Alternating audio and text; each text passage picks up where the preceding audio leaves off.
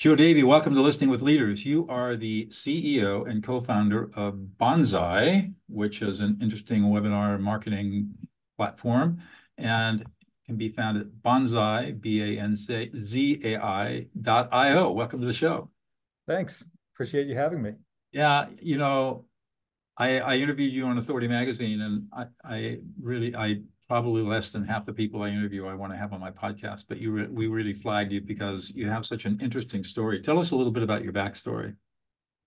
Well, I grew up on the East Coast in North Carolina, grew up in a really small kind of rural town there, and moved to the big city of Durham when I was about 15. Went to school at University of North Carolina at Chapel Hill, and my first job out of high school was working at IBM as a software developer, kind of over the summer before I started college, and then I stayed on for a while. So for a while there, I was working at IBM during the day and going to class in the morning, and then going to work after class, and then coming home and trying to study. And so all of that got to be a little overwhelming, and I really got interested in entrepreneurship and decided that that was a path I wanted to pursue. And I originally became aware of that, just aware of the concept, because both of my parents were teachers, so I had never heard the word entrepreneurship, and they're both English teachers, even for that matter. So although they're both very, very smart people and very accomplished people in their own right, I always just assumed I was going to go be a professor in some college somewhere. I wasn't really aware that there was a second option, and so when I was in school, actually, I had a class, an economics class, which incidentally became my major when I was at Carolina. And in that economics class, the professor brought in two entrepreneurs to talk to the class about entrepreneurship.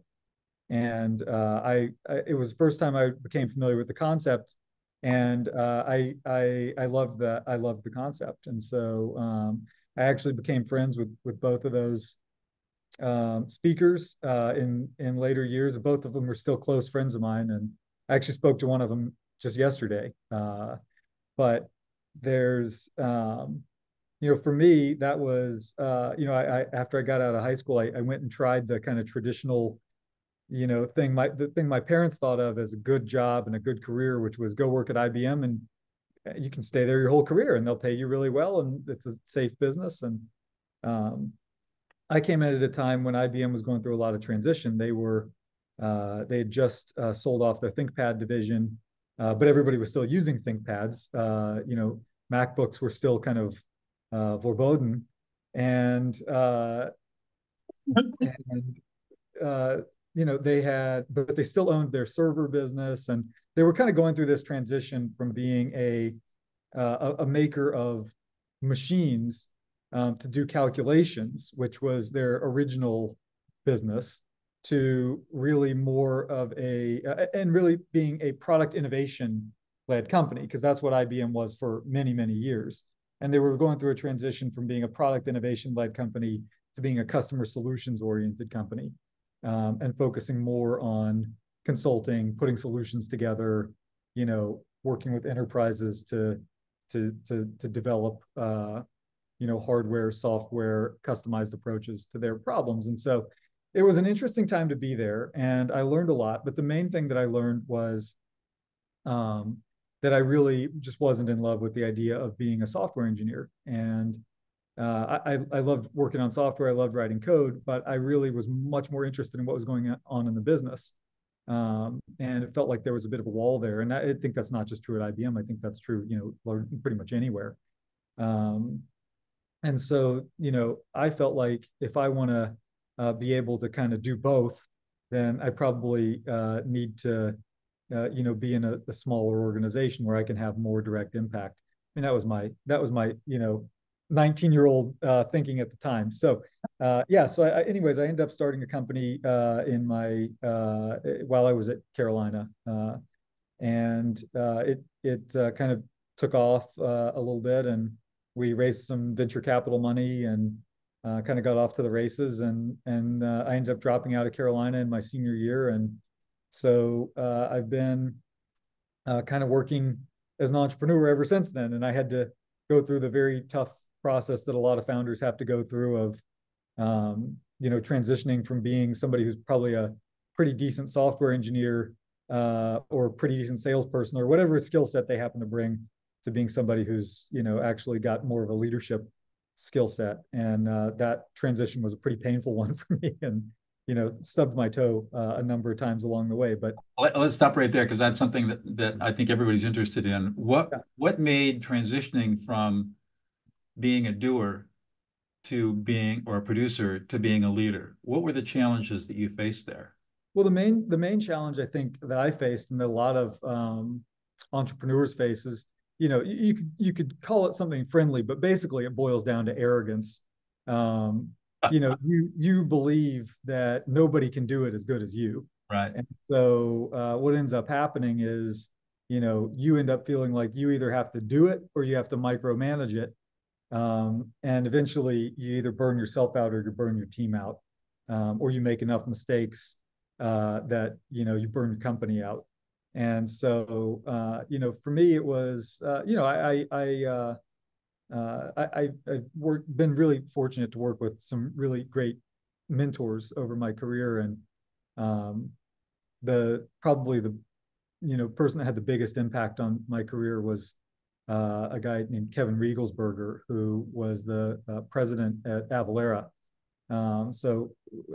When I was I think maybe 22 or 23, we sold the assets of that first company that I started. And I eventually ended up going to work with Kevin when I was 24 as a general manager of a business at Avalara that they had acquired. And really what at the time was like the first general manager in the company. And so we were trying to build the framework for how do we do this well, but also how do we grow the business quickly. And it was, a bit chaotic at times, but ultimately, the lessons I learned from Kevin were, Kevin had this amazing ability to manage things that he didn't know that much about, by trying to figure out, just one or two details that you would have to have done right if you were doing the job right. And, Kevin's approach was, I'm not going to focus on trying to figure out every single thing that needs to be in your plan and do it all for you. Kevin's approach was, I'm going to figure out the one or two things that you would have had to have thought of if you were going to do this right, or you would have to know, or you would have to be at this milestone, and I'm going to make sure that you've thought about those things. And it was really it was this really incredible kind of high leverage approach to management.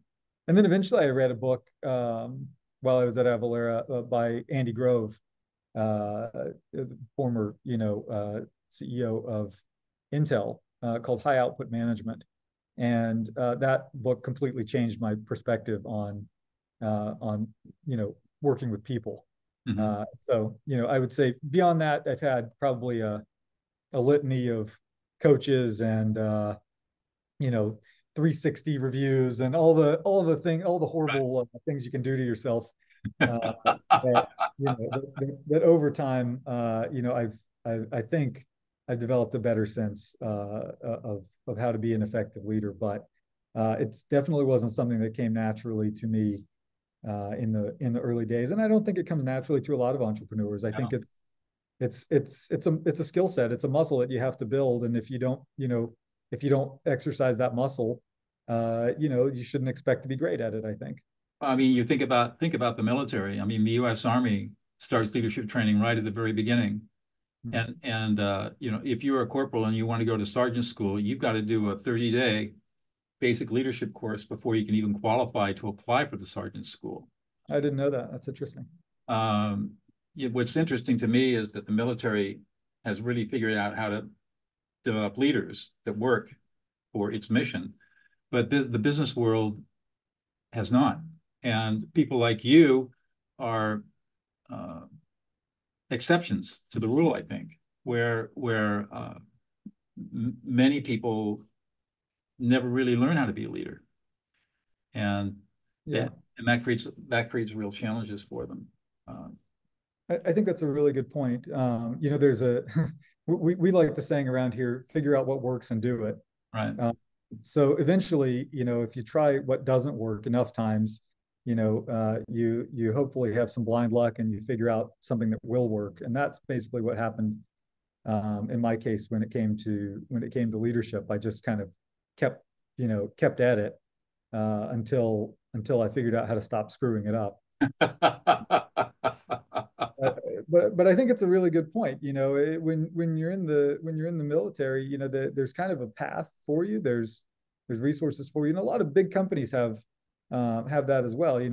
Like at IBM. If you want to go into management at IBM, it's probably a similar thing. You have to go through different trainings and different classes, and they kind of teach you how to do it over time. Entrepreneurship is really like packing yourself into a cannon and then reaching out and setting the fuse. Exactly. And jumping into the deep end of the pool without really knowing how to swim. That's right. Yeah. And so, there's not as many resources for entrepreneurs out there. One resource I was really lucky to find, although I wish I'd found it a lot sooner, was the Entrepreneurial Masters Program that EO does. They do it in partnership. They host at MIT, and I've been in it for 2 years now. So this upcoming May, that'll be my third year, and it's of a 3-year program. But it's basically they get a bunch of entrepreneurs together from all over the world, and then they bring in people to talk about leadership, and you kind of sit there for 4 days and just get crammed full of information, and then you have to go back with your groups and you get to talk about it once a month and kind of talk about how you're applying it. And I found that to be just really super beneficial for me as somebody who, I never got an MBA, right. and I never went through the, sergeant school or through the IBM executive training program, right. So you're with Banzai now. It's from what I can tell, looking at the website, you guys have it's a sophisticated webinar video production platform. Would that be correct?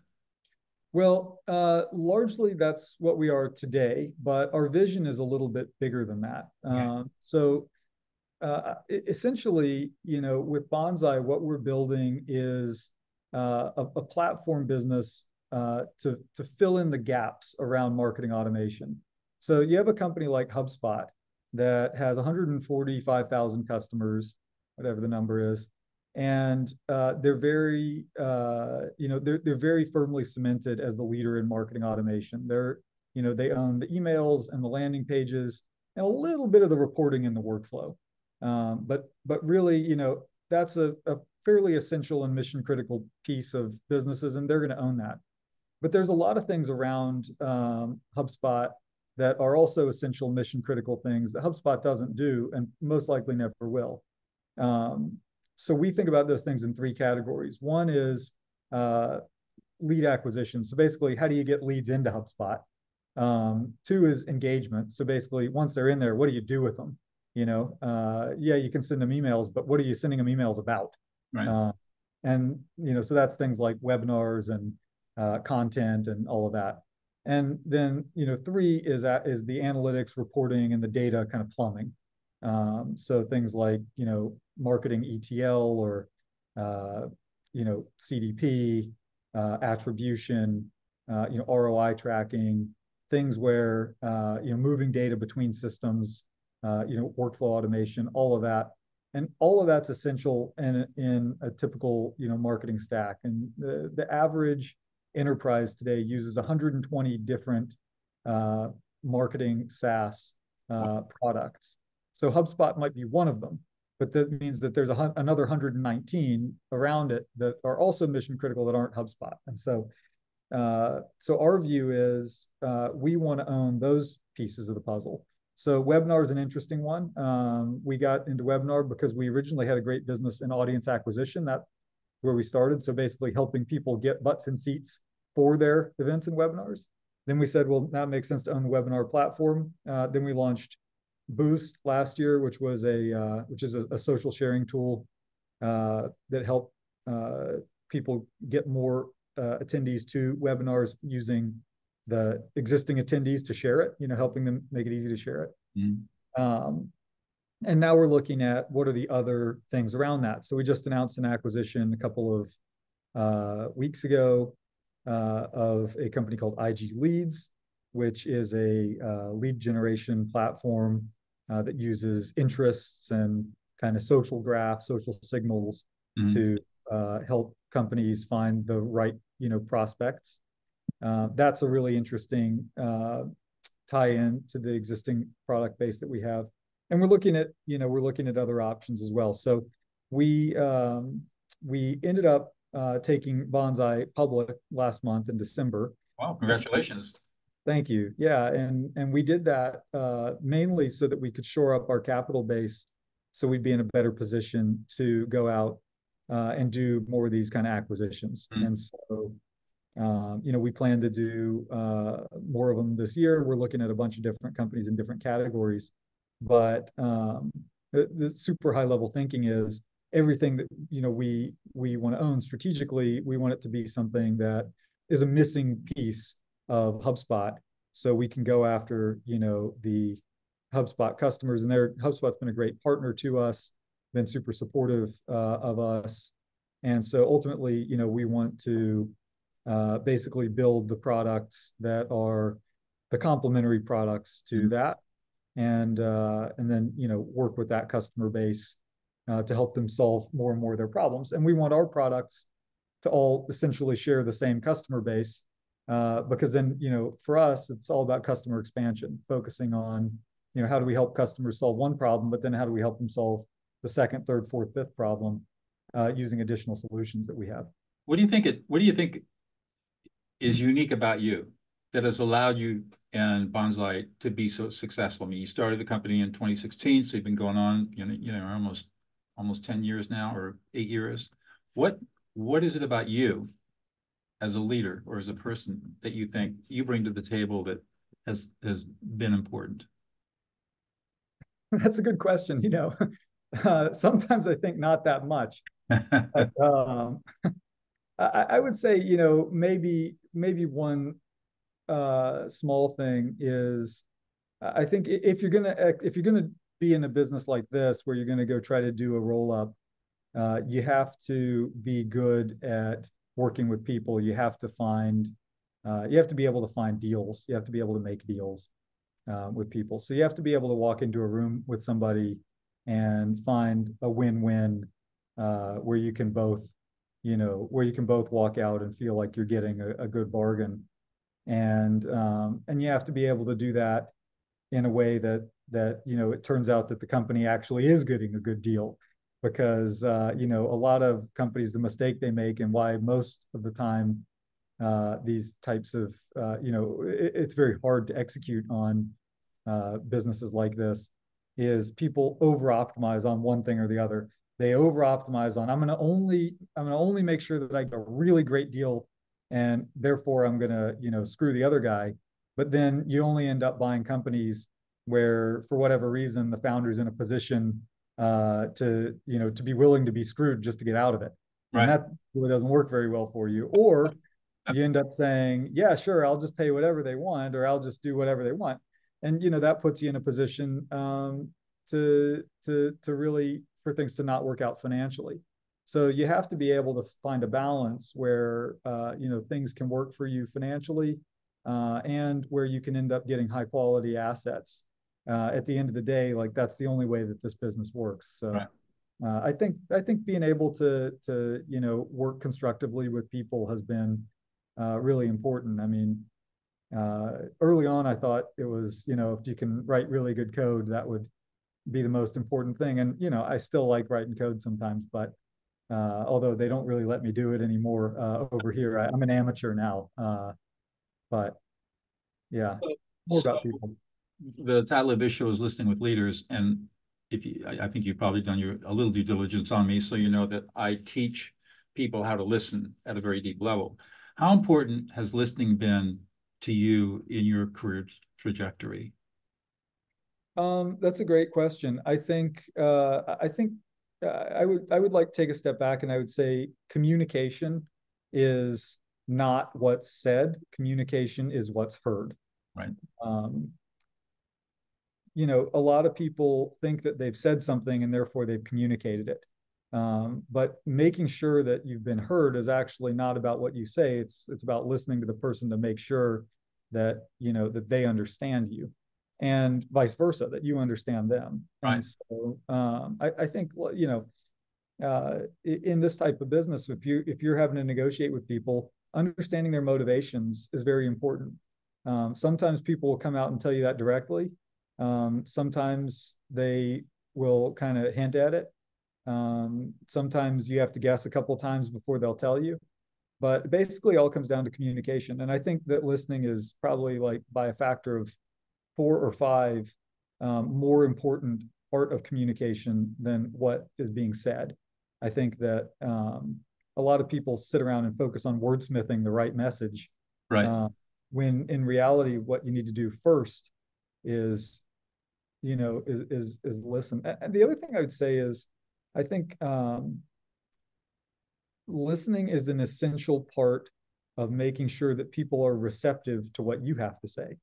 In other words, I'm not going to call out any specific Middle East conflicts that are going on right now, but basically a lot of them are the result of an inability to listen to or empathize with the other side in any way. Now, Absolutely.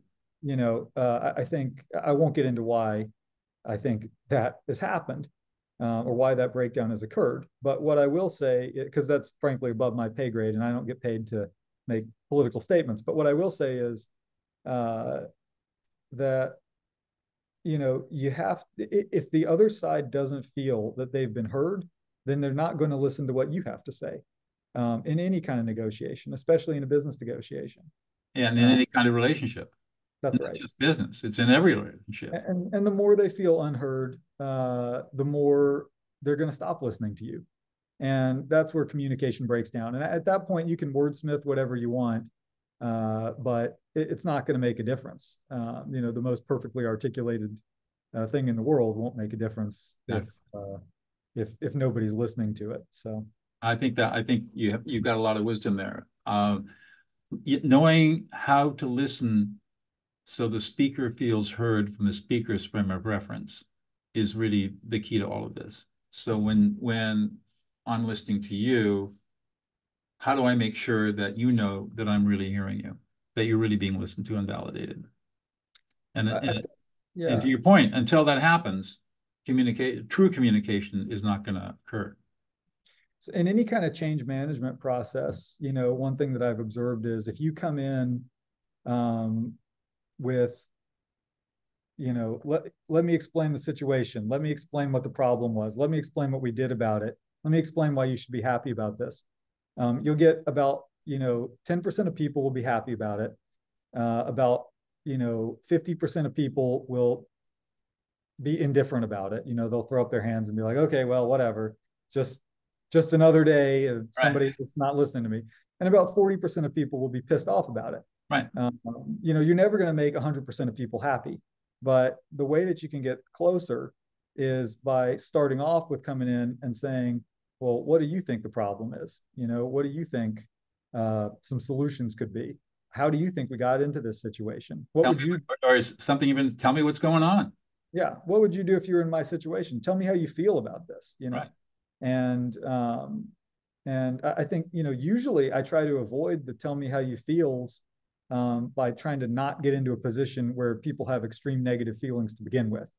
And you can usually do that by, usually if you're in a situation where you're saying, tell me how you feel, that means that something already went wrong further up the creek, in terms of a breakdown of communication. And not always, there's always situations that might be outside of your control or outside of someone else's control. But if you find yourself, needing to do that too often, you might want to stop and say, am I really engaging early enough in the process? Right. And what I've learned and what I teach is, instead of asking the question, tell me how you feel, make it much more open-ended.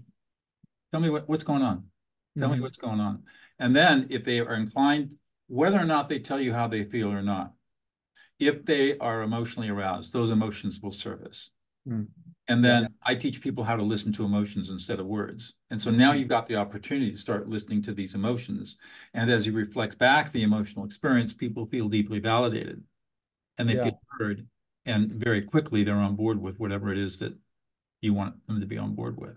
What's an example of that you might do? That's really interesting because we've had a couple of these situations here. Like I won't pretend to be perfect, and from time to time we end up in Play, situations give me where an example of where somebody came in and something was going sideways, and I'll show you how. well, I'll give you an example that I saw the other day that wasn't related to Banzai, but it was pretty public, so it might be relevant to your audience. There was a woman, I think her name was Brittany Peach, who worked at Cloudflare as a software or as a salesperson, account executive, their software company, Right. and she was let go by the HR team, over a Zoom call. Her manager wasn't on the call, and she filmed it, put it on TikTok, Ooh. and it obviously it was just really ugly reflection on, but really for both sides, I think.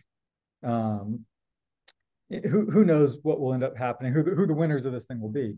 But I think the scenario was, it was actually a perfect example of what we were just talking about, where they get 15 seconds into the conversation and she says, let me stop you right there, like, let me explain to you why I shouldn't be let go. And it turned into this 10-minute back and forth. And Argument. I don't know if you've been able to watch the video or not, No, I but haven't. But if let's just suppose that I'm her, and I've got some HR people here who I don't even know, who are trying to explain to me that they're going to let me go. And so I would say something like, I'd be listening, and I'd say, so you guys are really anxious, and you're worried and concerned, and you're really afraid that this is going to be upsetting, and you're distressed over this. And the idea that um, somebody like me might become reactive is a little scary to you. And you basically feel disrespected by your superiors because you've been put in a position that you don't want to be in, and you've been ignored and unappreciated and unsupported, and yet you still have to do this work. And it's really upsetting to you and really frustrating to you. And you wish you weren't sitting here across in a Zoom call with me on this call. Now imagine how would they feel if she said something like that, validated all the upset that they are obviously having. What do you think they would do? I think it's a good question. I mean, I think that this that reminds me of, like, the biblical proverb of, cast the first stone, right? I think that in that situation, one of two things is going to happen. They're either going to continue with their mandate to fire the woman, and she would have grace enough to accept it and make sure that the people on the other side felt validated. But they would leave on terms where those people would walk out of the room saying, we just really screwed up. We lost one of our best employees. That was really stupid. Maybe we need to rethink this. Or they would say, in listening to you on this, maybe we need to rethink this. Tell you what, we're going to close out the call. We'll get back to you. Right. Because so rarely do human beings really listen to each other. And when one human being listens to another and validates them, it completely changes the relationship. Yeah. When I teach leaders this stuff, this is how leaders can build trust and loyalty on their teams, is by, instead of listening to the words, listen to the emotions. I think, like, one thing I've always tried to keep in mind, personally, and also just advice that I would always give to anybody who asked, is, in most companies, you're going to have a last day, right? Right. People remember your first day, but they really remember your last day. Right. All the days in between can kind of be blurry. And, I've had people that have left the company and I've felt like, man, I would love to work with that person again. Yeah, had to let this person go, but maybe it was just a bad fit here. Maybe it just didn't work out this time. Maybe there's something going on in their personal life. Let's check back in a couple of years and see where they're at, and let's see if we can do it again. Right. And in some cases we've done that. We've had a lot of people that have come back to Banzai. Actually, we've had probably I don't know, I can think of probably like 4, 5, 6 people off the top of my head that have left and come back. And then there's other people that leave, and on the way out, you're like, geez, I hope I never have to see that person again.